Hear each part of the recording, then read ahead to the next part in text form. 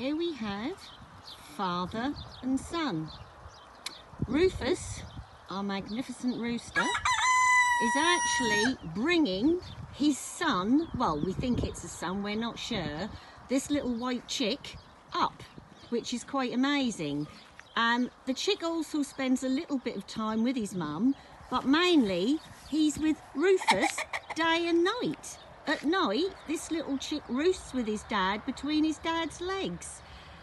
Isn't it incredible how nature does these things? Till you actually live with these animals and see the behavioural patterns that they have, you just really cannot believe it. Most people just think, well, a chicken's a chicken and they don't really do much and they don't really think.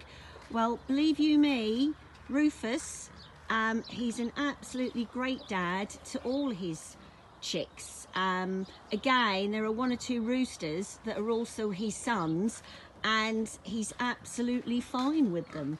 And as I said, this little chick, which quite probably could be a male, amazingly, he is